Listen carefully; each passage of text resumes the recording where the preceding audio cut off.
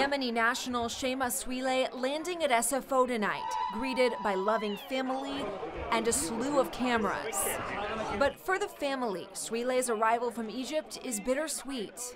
This is a difficult time for our family, but we are blessed to be together. For months, Swileh and her husband Ali Hassan have been trying to get a waiver from the State Department to allow Swileh to come to the United States to see her dying 2-year-old son Abdullah, who is on life support at UCSF Benioff Children's Hospital. Ali and Abdullah are both naturalized U.S. citizens. Swileh is not, and because of President Trump's travel ban, which bars people from 7 countries, including Yemen, from traveling to the U.S., she had not been able to come see her son.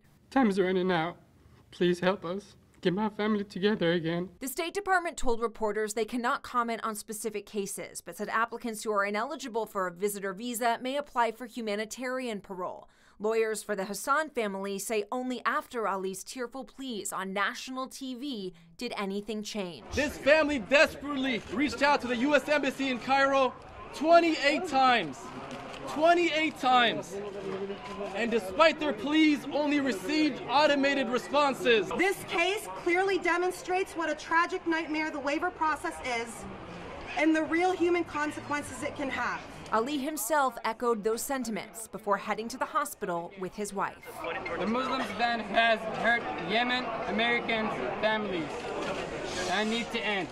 Thank you. Thank you.